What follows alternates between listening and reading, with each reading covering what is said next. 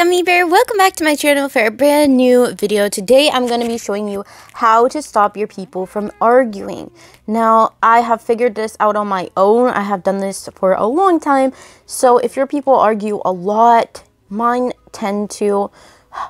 With my luck though, in this video, they're not going to argue. So usually they argue a lot every time I try to make them have a baby until I just try this hack. But I don't do it right away because I just don't really think about it. So what you're going to want to do, I'll explain it first before I show you. So step one is get your people in the same room together. This is important because it'll be easier to get them over to actually have a baby. So next thing you're going to want to do, make sure they're not hungry or anything like that. See, my people are just elated. They don't need a shower, nothing. So next, you're going to want to put the same person, like take, for instance, the guy 3 times, put him onto the girl to make them a hug or whatever.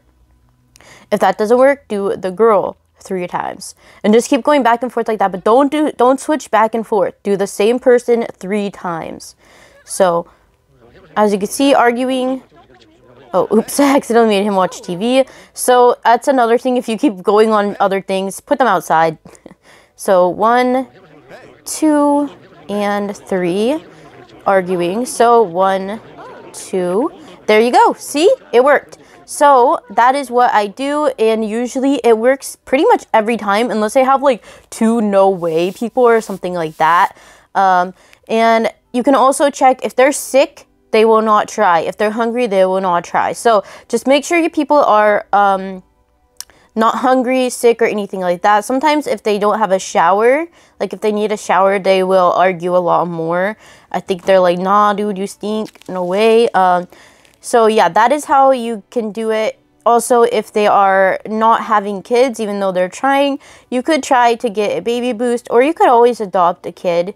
Or if you somehow still cannot get them to try for a baby at all, there's always the option of adopting or not having a kid at all and just continuing the next generation with a new family. So yeah, I just wanted to show you guys this because I have been getting a lot of questions lately, and I think that something in the game has changed because it seems so much harder to get kids lately, even for me. So yeah, I wanted to share this. I thought this was the right time. So yeah, I hope you guys enjoyed this video. I hope it was helpful.